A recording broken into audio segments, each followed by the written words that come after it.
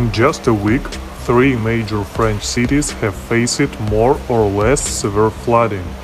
After Lyon last week, similar events took place on Sunday, June 11, in Toulouse and then in Paris.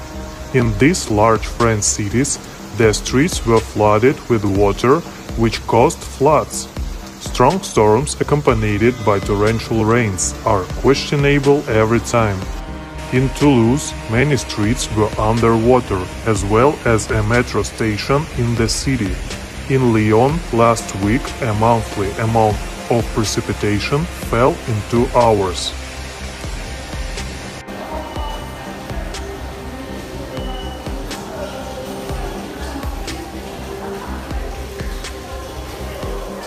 Paris firefighters recorded 250 calls, which led to an overload of emergency line.